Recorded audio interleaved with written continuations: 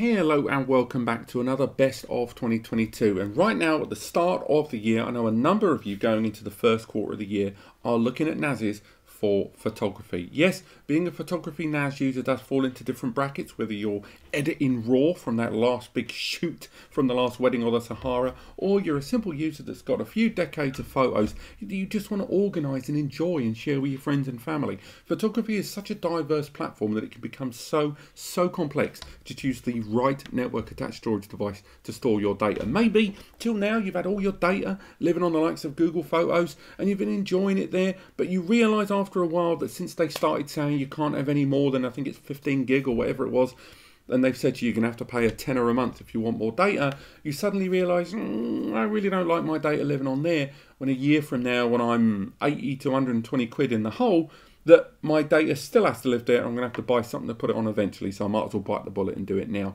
And that's what I'm going to talk about today.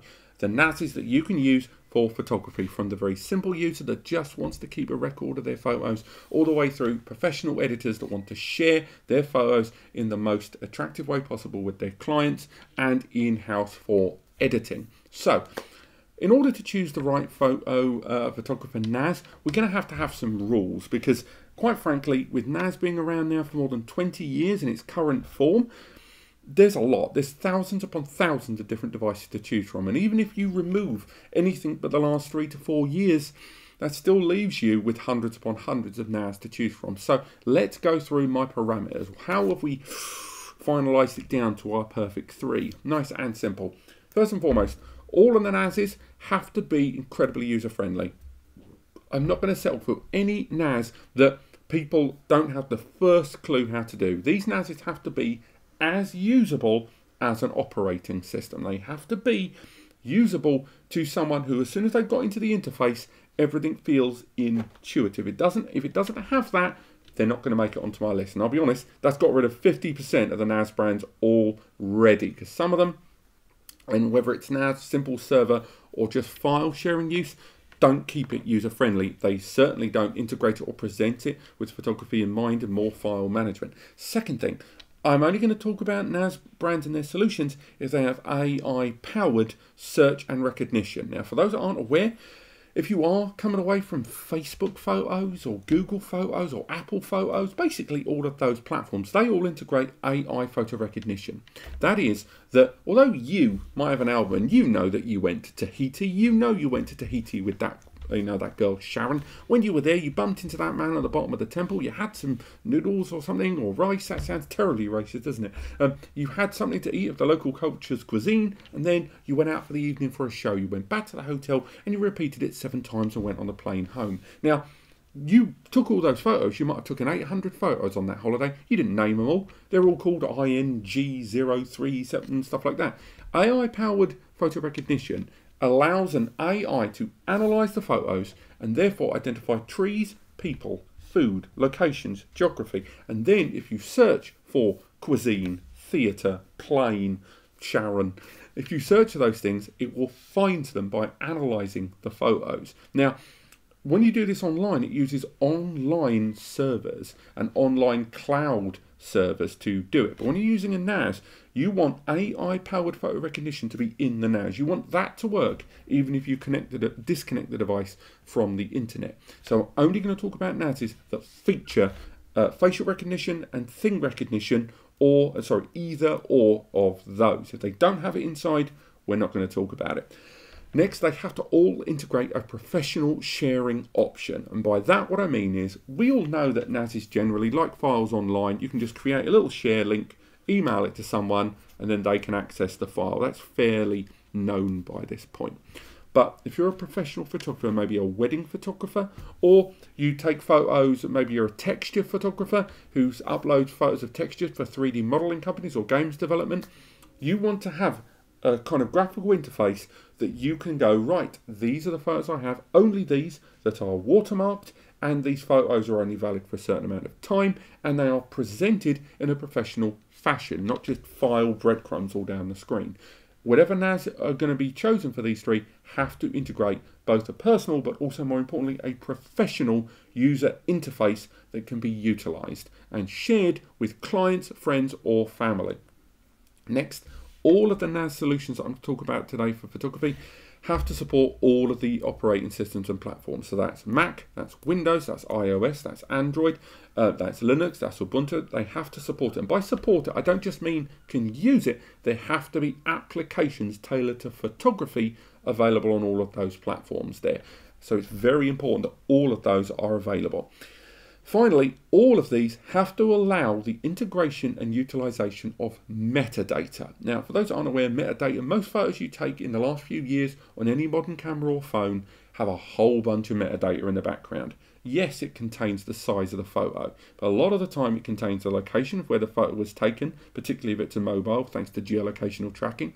On top of that, the camera that took it, the ISO, the aperture, the resolution, lots and lots of information all tailored in, because that can assist you with searching, it can assist you with editing, and most photographers, professional or even middle grade, want to know that information. So all of that needs to not only be accessible but integrated into the photo platform, and all three of the solutions that I recommend today have that feature. So those are my rules. Let's go through it and talk about what are, for me, the 3 recommended NASs for photography right now at the start of 2022. Unsurprisingly, and it's been in my top photography recommendation NAS for at least 18 months to 2 years now, but it's going to be this, the Synology 920 Plus. Now, Synology, for photography, they go together very well. Synology already has a very Mac aesthetic. They have very much that kind of design built into it, and they're very heavily trying to target Mac users as much as they can, whether it's iOS live photos or integration with Mac OS, with improvements happening in Active Backup Suite and Drive in real time now, as soon as Mac integrate those things. It is a great little system that for its price point does it all. So arriving about $500 to $550 if you ship around. It includes, along with a myriad of other applications and services for backup, synchronization, access, safety, multimedia, virtual machine surveillance, and more, also features Synology Photos. Synology Photos as an application is great. It used to be 2 apps, which were Moments and Photo Station, and then it integrated them. And although some services are still yet to be reinstated from one or the other, Synology do promise that they are all coming in one shape or form in due course. Photo recognition with facial recognition is all built in. There is the 2-door area there where you can switch between your personal space and your shared space, that professional window there, with creational filter control, as well as smart album creation, which allows you, with all of the use of that metadata, to go, I want to see all the photos that have got these 4 people that I've tagged and named. I want that to only be in these 2 countries and regions, and I want it to happen between this time frame. You can enter that in a very intuitive way via the filter, and it will give you those photos, and within 2 clicks you can turn that into an album, which you can then share within 2 clicks, with lots and lots of integrated options for control and sharing all built in. On top of that, Synology Photos is having further updates in 2022 with regards to the mobile and all the things it can do, as well as shared spaces and pool albums, which allow multiple users to interact and send photos with relative ease to a single album, with control and authorization and credential control via main admin user. And again, you can just upload a couple of decades of photos onto this, let it analyze it with the AI there, and then it will give you a whole bank of pictures of people where it will go, we've noticed 139 pictures of this guy in different photos with face in a different way. You give them a name and boom. After that, every time you upload a photo of that man, it will recognize them moving forward. Again, some of the services that people have wanted for a long time, again, more importantly, object recognition, the ability to recognize things, not just people, is yet to be integrated, but it will come. It was in Synology Moments, and it will be in Synology Photos. And again, when that does arrive, great, but it's not a reason to hold out for it. It's still a great NAS right now at the start of 2022, and I can't see them replacing this until at least late spring, maybe even early summer, with a 922 Plus. Now, the next solution is where we start to tippy-toe away from just streaming and sharing our photos and more towards the world of editing. This is, I would say, the perfect middle ground, this next NAS, between the photo editor and the photo sharer, archiver, cataloger, whatever you want to call it, semi-professional. It is the Qnap TS-H973AX, knocking around for about $1,000. So again, almost double that of the 920. The TS-H973AX, or just the AX as I'm going to call it from now on because that name is too long, integrates so many modern features of storage that in and of itself, the more you read about it, the more you realise how great it's going to be for photography. So let's start light. The CPU inside, it's not integrated graphics, but it is a great file management CPU, the AMD Ryzen Embedded V1500B. It also arrives with 8 gig of memory by default that can be upgraded all the way to 32 gig. And again, for those dealing with raw, big old photos, that's going to be a blessing. But what's really interesting is this NAS not only has 5 bays of storage, so again, hard drive storage, yum yum, with 20 TBs there, great to hear. So even in a RAID 6, you're looking at a lot of storage. But on top of that, I hate seagulls.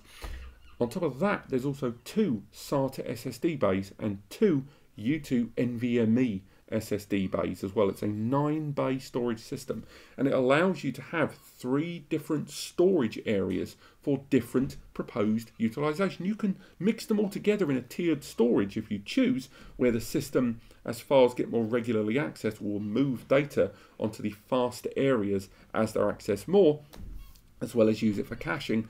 But what's really cool there is you've got the single big RAID area of hard drives, you've got the SSD SATA layer there, and the SSD U2 NVMe layer, the super fast one there at the bottom, achieving thousands of megs per second. But then you find out the system has got 10 gigabit Ethernet on the rear. That means that using a Mac or a Windows machine connected there, you can directly cable in to that NAS, the 973AX, and edit RAW on there. You can edit raw photos. Again, that's using your proprietary software, your Photoshop elements, you know, all of that stuff. You can connect Premiere, whatever. You can connect your via a single cable to that NAS. Then you can set up like a nice SCSI target and use your localized software to edit massive photos. This counts for video editing as well. But again, you can do it that way, or you can patch the NAS into a 10 gigabit Ethernet switch, and then multiple people can edit the files on that NAS. Of course, then they might be using 1 GBE or 1 gigabit Ethernet, but this is still a NAS that can output via that single port 1000 megabytes per second, and you can choose whether you want that to come from the hard drives, go to the SATA SSDs, or the NVMe SSDs. You can go to all of them. You can go to all, some, or create as many volumes and on top of the storage pools as you choose. There's even support of ZFS if you choose, a much faster file system to work with. And then on top of that, along with the caching benefits of that, there's also 2 2.5 GBE ports there on the rear. The system allows you to have up to 15 gigabit or 1500 megabytes per second connected bandwidth to a switch, and therefore shared with multiple users on the local area network. There is even 2 USB 3.2 Gen 2 ports built onto the front of it. So if you're a photographer who takes advantage of a high-def camera, and then when you get back from every shoot, you put your camera down, you're charging your batteries over there, you can set it up that you connect the system via a USB port to the NAS, and it will automatically back up the camera or a USB, as long as it's USB supported, and you can go into mass storage mode. You can just send all the footage onto the NAS as a backup, and you can do that periodically with every backup being parallel, or just overwriting the old one and just keeping the new files. And then with the NAS, you can create a multi-storage backup routine to another NAS, to the cloud, to another area. It's this, you know, so many backup options there. Alongside this, I haven't even talked about Qnap's own photo software, because they have Photo Station 6 and Qmagi. They have facial recognition, just like the way I just described it from Synology, but they also have object recognition still active. So again, it will identify things in the photos. If you ask it to search your photos and look for trees, it's going to find trees.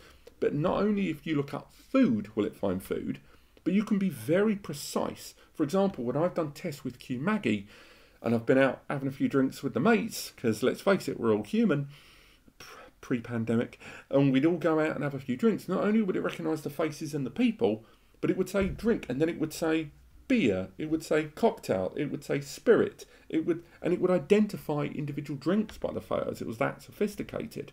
That, along with the Qnap platform having multimedia console, a single portal access point to manage the indexing and the thumbnails, to have a much faster generation and the intelligent indexing in the background, really improves things. And then you've got PhotoStation 6, which allows you to have that professional output that I described for your business to share your photos, whether that's for personal finance or whether you just want to present your photos in the most presentable kind of image conscious fashion. Overall, the 973AX may seem a bit overkill at $1,000, but it's the most sophisticated mix at that price point of a photo editing station and photo sharing with AI support throughout.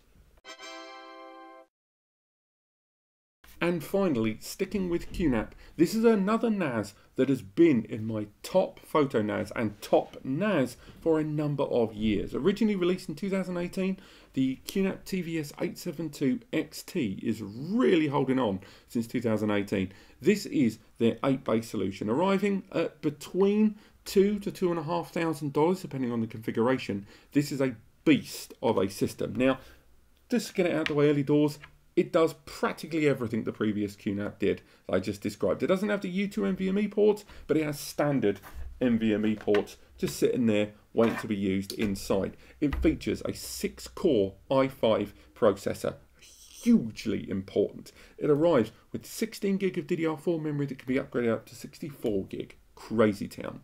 It has 10 gigabit Ethernet on board, great stuff, but it also has 4 Thunderbolt ports. So 4 active Mac or Windows Thunderbolt users can patch in and edit photos over Thunderbolt directly with the device. And remember, that leaves you 10 GBE to go to the local area network for sharing, editing and more. On top of that, the system also has, again, the bank of hard drive bays and the 2 NVMe ports inside. There's even upgrade slots via PCIe that allow you to install everything from increased network interface ports, such as more 10 GBE, to add cards that allow you to add more NVMe's for super fast editing of photos there. There's even combo cards like this one that allow you to have both on a single card, a 10 gigabit Ethernet port and 2 NVMe ports on board, thereby drastically improving the amount of super fast storage space for you to edit your photos on via Thunderbolt, 10 GBE and more. And then the whole time you've still got access to QMaggie and PhotoStation, professional output, AI support, with the added benefit that Qnap now on their NASs that have U2 NVMe slots on them don't have to use them for storage. You can install the Google Coral TPU 25 quid upgrade and use its enhanced AI support to drastically improve the AI processes on your NAS. So again, this may be the most expensive NAS here on the table, but it is the most professional photo NAS if you're a professional photographer, or if you are a host site for photos like stock photos and stuff like that. This is a great NAS to house everything and share it in the most professional fashion. Yes, you can host a website from it, but this allows you to create those shares direct from the NAS in a secure, highly encrypted, credential linked, non-savable, time-managed, password-protected fashion. And when it comes to photography, there is very few NASs that will ever beat this. And this NAS has been out since 2018. Qnap got it incredibly future-proof then, and even now at the start of 2022, it's still turning heads. But this has been the 3 NASs I recommend the most for photography at the start of 2021. Remember, I went more expensive as I went through it. You may not need all those features at the end. There are other NASs in between, and 3 isn't a big number. So if you do need help choosing the right NAS for you and your photography needs, go to the link in the description to NAS Compares. There is a free advice section manned by me and Eddie the web guy. We provide this service free. As I say, we don't charge. We don't do anything with your email. There's donate buttons. Use them, ignore them. It's your call. Again, we're just there to help, but we are 2 humans who have lives, and it's a very busy service, so it might take us a day or 2 to answer your inquiry, but we do try to answer everyone. If you've enjoyed the video, click like. It helps me understand what I'm doing right. It makes each video better than the last. And on top of that, click subscribe and the bell to be notified as we talk more and more about the wonderful world of data storage and NAS for photos and more in 2022. I will see you next time.